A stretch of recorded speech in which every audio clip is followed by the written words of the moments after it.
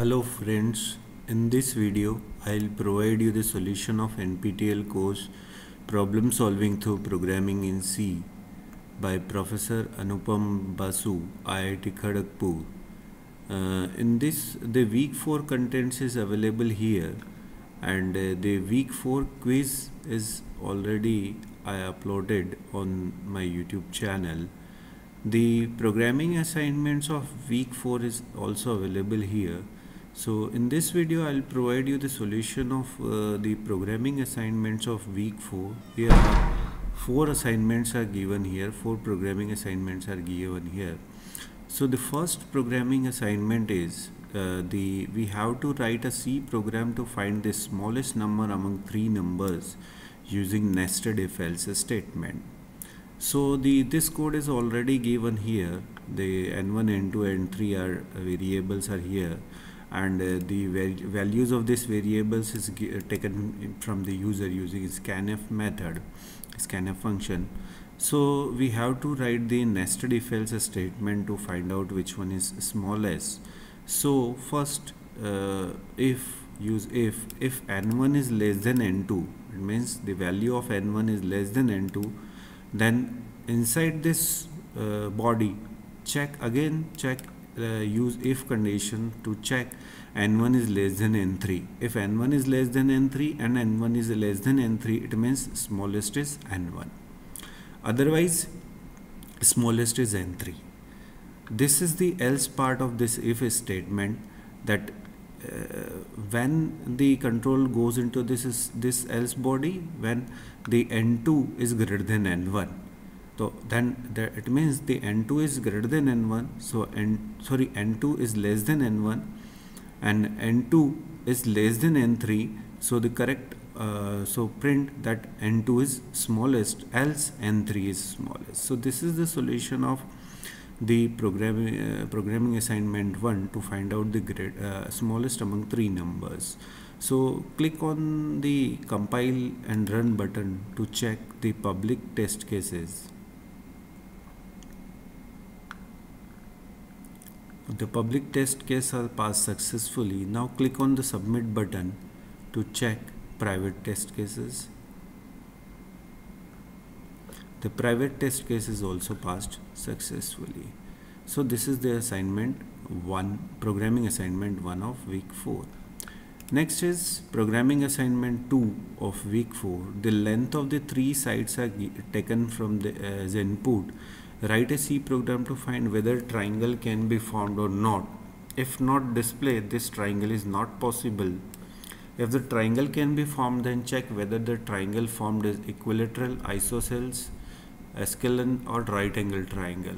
If it is a right angle triangle, then only print right angle triangle, do not print it as a scalene triangle. So the angle, the sides of the triangle is given here, that A, B and C, and taken from the user using a scanf function. We have to check that first it is a triangle not. So this is the nested if-else is used here.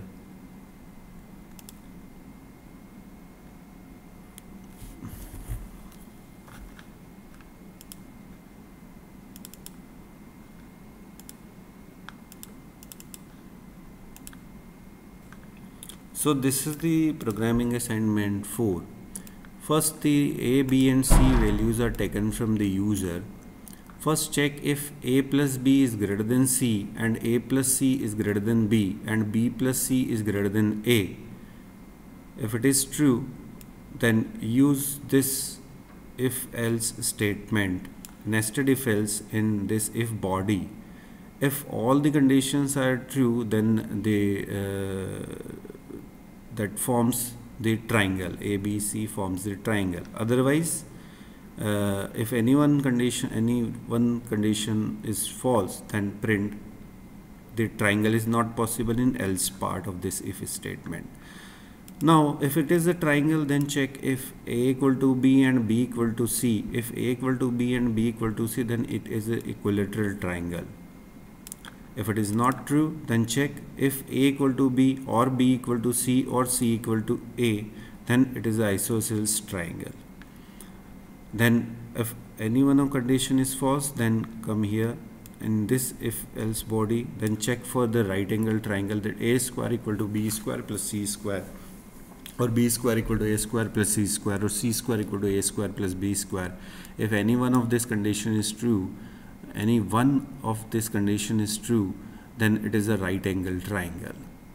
Otherwise, it is a scalene triangle. So this is the solution of the programming assignment 2 of week 4. Check for the compile and click on the compile and run to check for the public test cases.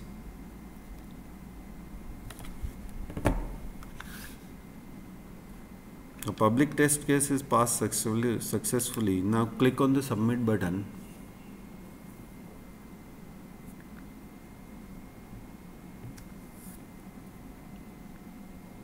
Yeah, the private test case is also passed. So the next assignment is programming assignment 4. Here we have to write a program to find the factorial of given number using while loop.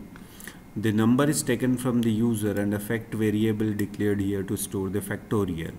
So first initialize fact equal to 1 and create a new variable m and store the n to make the copy of the value of n. If n equal to 0, then print the factorial of 0 is 1. Print the factorial of 0 is 1. Otherwise, use a loop till n is greater than equal to 0. Multiply fact with n and decrease n by 1. So this is the find out the factorial and print the factorial here. So this is the solution of week 4 assignment 3 of programming assignment 3. Click on the compile and run button to check for the public test cases. Public test case is passed successfully. Now click on the submit button for the private test cases. Private test case is also passed successfully. So this is the solution of week 4 programming assignment 3. Next is last is week 4 programming assignment 4. Here we have to write a program to find the sum of all even numbers from 1 to n, where the value of n is taken as input. So the value of n is taken from the user using scanf, and sum as a variable that is used to store the sum, and it is initialized to 0. Use a for loop, that in the for loop the variable I start from 0. I condition is I less than equal to n and increase I by 2 and add the value of I with the sum. Finally print the value of sum. This is a very simple code. We have to only use one single loop. So click on the compile and run button to check for the public test cases. Now the public test case is passed successfully. Now click on the submit button to check for the private test cases. The private test case is also passed successfully. So this is the assignment of programming assignment of NPTEL course problem solving through programming in C.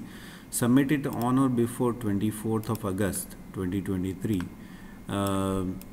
Please subscribe to my channel and like this video so that I can provide you the more solutions of the next assignment. Thank you.